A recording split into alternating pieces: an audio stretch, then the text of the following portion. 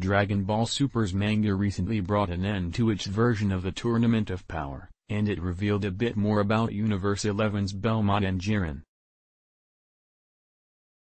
It turns out they have a deeper connection than initially lead on. In the latest chapter of the series, it's surprisingly revealed that Belmod was friends with Jiren's former master Gakeen. It's why he knows so many intimate details about Jiren's character.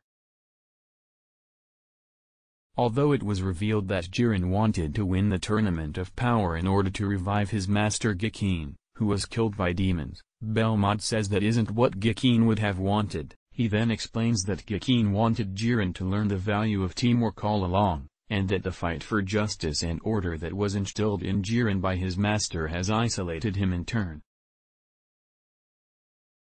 Belmod says this isn't what he thinks, that he's just parroting Gakeen, but he reveals that he was friends with Gakeen a long time ago. But although Gakeen wanted Jiren to learn this lesson on his own, Belmod believes it was unnecessary and that Jiren would be able to win the Tournament of Power on his own. When Jiren loses at the end, Belmod then tries to apologize to Jiren for the fact that Gakeen wouldn't be revived.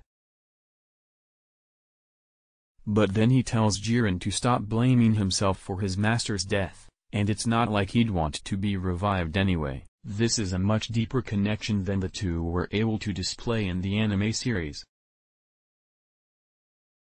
Though Belmod does explain Jiren's origin story, it's passed over pretty quickly in the anime. Resolved within a single episode, Jiren's master isn't even named fully.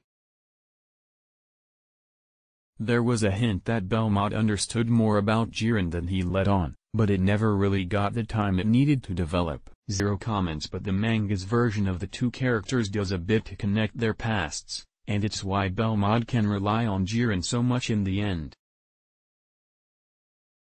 Rather than be a god of destruction who wants his Universe 11 to win for the sake of it, it seems like he wanted Jiren to overcome his inner weakness in the process as well. Hopefully these two will return in some form to the series someday, so fans can learn more about this surprise connection.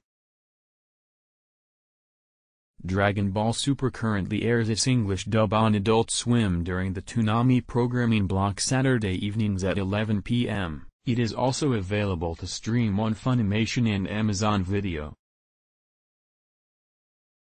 The Japanese language release of the series is complete, and available to stream on Funimation Now, VRV, and Crunchyroll. The manga has chapters that can currently be read for free thanks to Viz Media.